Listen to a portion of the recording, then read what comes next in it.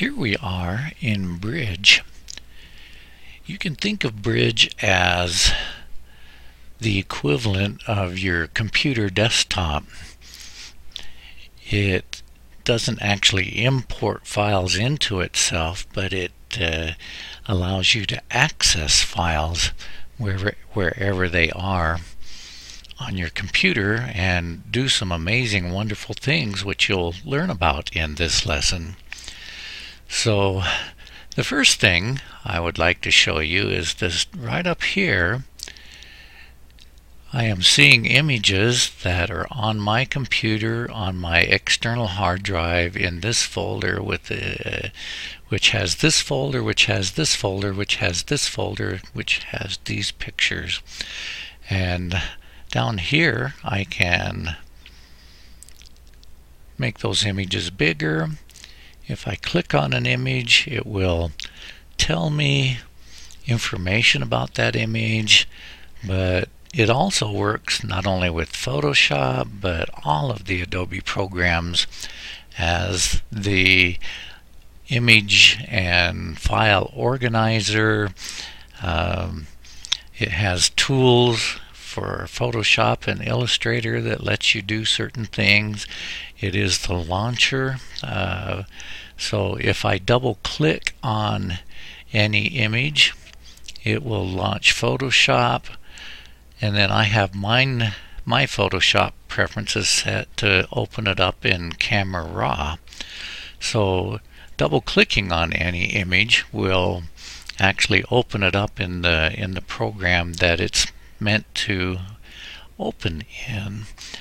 And one of the important things to know about Bridge is that right here, this is where you find your files. Alright, so I have favorites here, which are defaults. I can add more favorites by dragging a folder over here, and it will appear in my favorites. So if I have a folder that I use very often, I can add that folder. So let's, for example, let's go to my computer, to my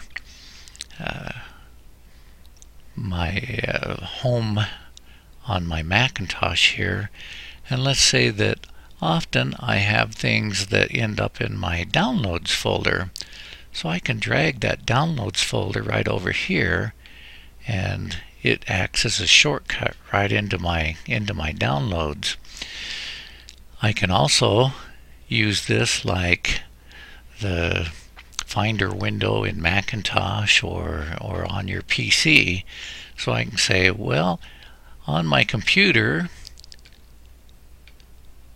I have my main hard drive, which would be my C drive if this were a PC, and these are external drives that I've put in here. If I had a flash drive plugged in, it would show up, and if I had an SD card plugged into my computer, it would show up here.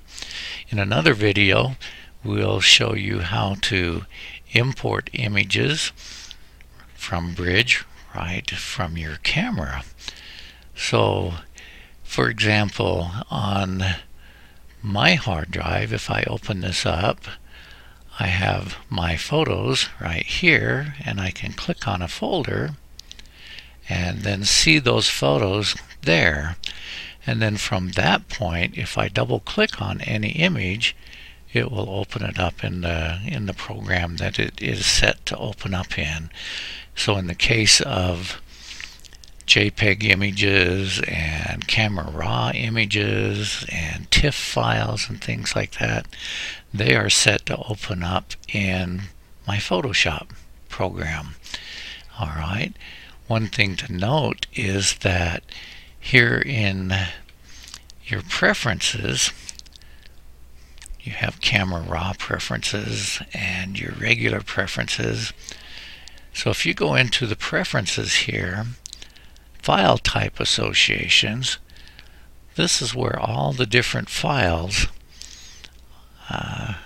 where Bridge stores all the different file information. So for example, If it were one of the old Macintosh PICT files, which ends with .pct or .pict, it's set to open up in Adobe Photoshop on my computer.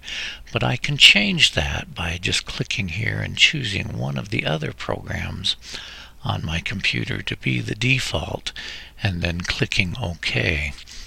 Another thing that you can do here is you can go into your Camera Raw preferences, and here it's usually set to automatically open JPEGs with settings, but I preferred to have it open all JPEGs in Camera Raw first, just because that's my workflow, and automatically open all supported TIFF files.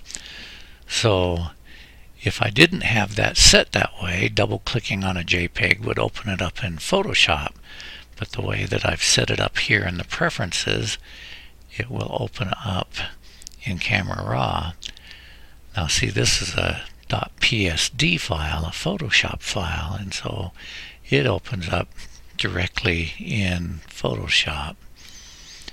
So that's a brief introduction to the purpose of Bridge. It is to be literally a bridge between all the Adobe programs in the Creative Cloud suite, and it also acts as a great tool and a launcher, but it doesn't actually store your files. Your files are actually stored somewhere else. And in fact, a final comment is that you can move files, you can copy files, just right mouse button clicking on any, it will give you many choices. If I drag an image out, it's going to make a copy of that on my desktop like that, just as if I were dragging it out of a folder. Anyway, a wonderful product.